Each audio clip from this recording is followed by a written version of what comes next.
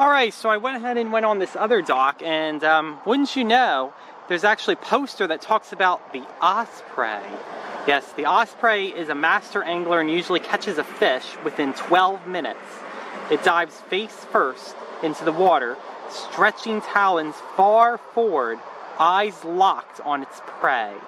Diving speeds reach 30 to 70 miles per hour. A reversible outer talon on each claw allows 2 divots up front and 2 in back to secure their prey during impact and liftoff. So as you can see, their talons are locked a certain way, unlike other hawks. An osprey is actually considered a fish hawk, just so you know. And you can see that it has its talons stretched so that it's able to grasp onto fish without sliding off of the fish.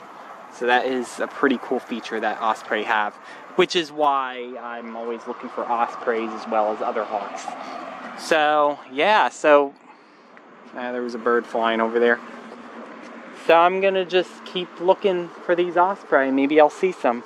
Otherwise, I'll go over to St. Mary's Park and see the ospreys there.